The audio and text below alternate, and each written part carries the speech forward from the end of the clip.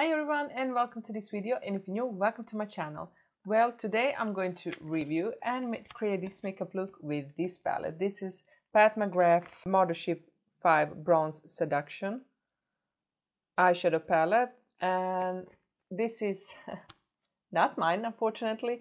My sister bought this for herself, and of course immediately when it arrived to her, I took it from her and I said that I want to review it and I want to try it myself on my channel, because I've been very curious about Pat McGrath's palettes and eyeshadows, and I heard so many amazing things about these palettes and I really wanted to check it out. It actually cost a lot to ship to Sweden, so I never had this money to buy it myself, but I was curious. Let me just say before we go into the makeup look, I really don't like this packaging. It looks wonderful, but it's not very practical. You have the palette here and then you have this card with the names of the eyeshadows inside. I would prefer if they were on the packaging. So this is kind of dirty because I have my fingerprints everywhere. But it's a beautiful palette. It's very heavy. I do not like the mirror because it has these weird edges, so it kind of covers a lot of my face, and I don't like that. The eyeshadows are very nice. The matte shades are beautiful, but I have to say they are amazing. They're beautiful. But the shimmery shades are more like toppers. Let me swatch them for you.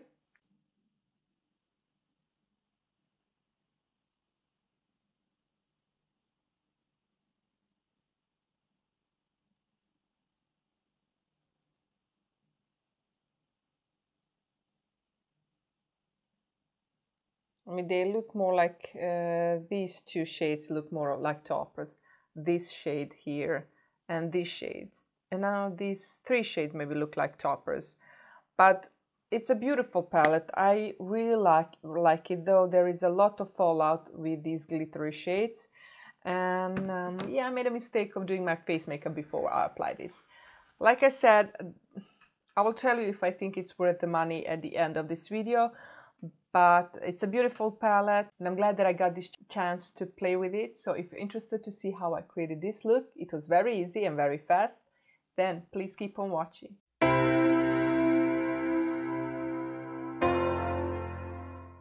I'm going to take this SK02 brush and I'm going to go into this shade here, the brown shade. It's pigmented.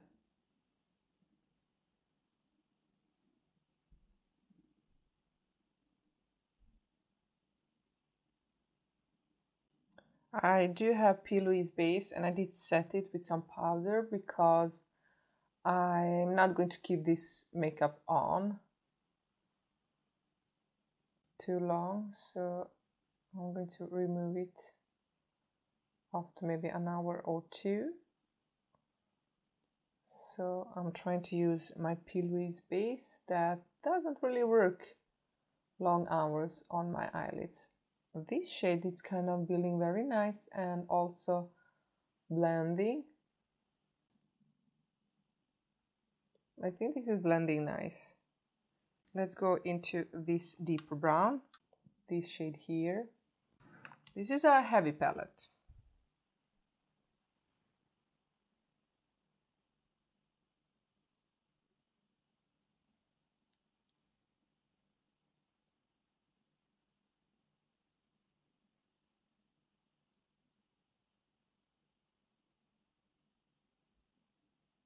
This is very pigmented, so I'm going to try to clean this brush a little bit and blend everything nice.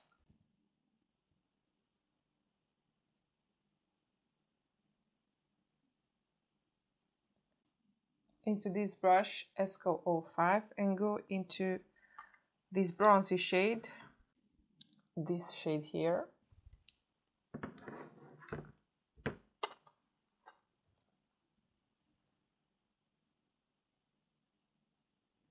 Let's see how it's going to look.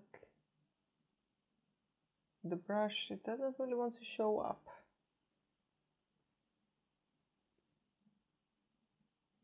Doesn't really show up with the brush. Let's see with the finger. Yeah, it's showing up beautifully with the finger.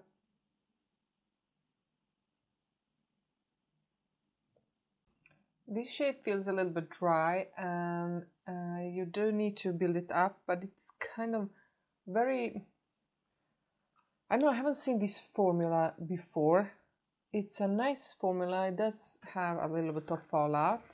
It's a very special shade. It has like green, light green gold shimmers in. It's very hard to describe. I'm going to go into that light brown again and just kind of build it up here.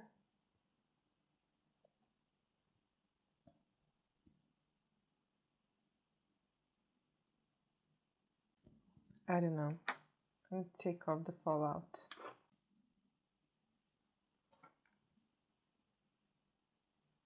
And I'm going to try this shade.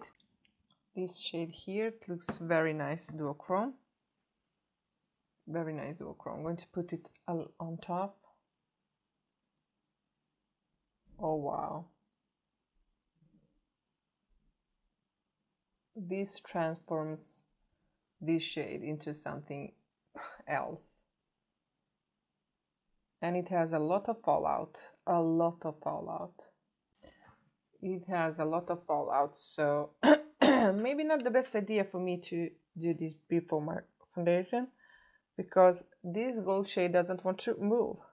So I do have sparkle everywhere under my eyes right now. That's wonderful. So let's go into this first shade here.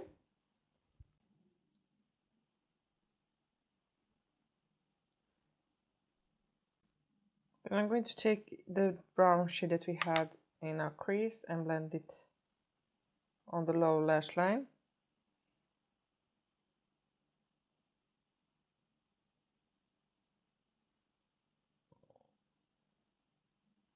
I'm going to bring it a little bit low because I'm going to go in with a shimmery shade on top. These shades, the matte shades, are blending very nice, and the shimmery shades are not bad either. They're beautiful, but there is a lot of fallout with those shades. I'm going to do something like this, and I'm going to go in with this shade again that we had on top of that bronzy shade.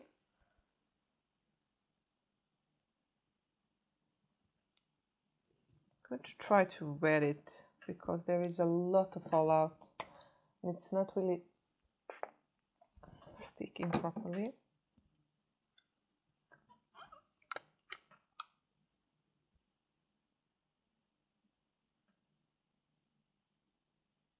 It really works better if you wet the brush. I want to go into that pinky shade also.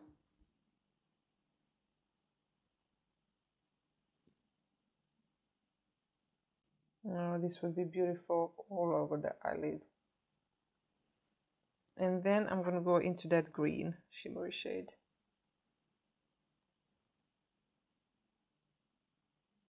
So I'm going to put some mascara on and eyelashes, and I'll be right back.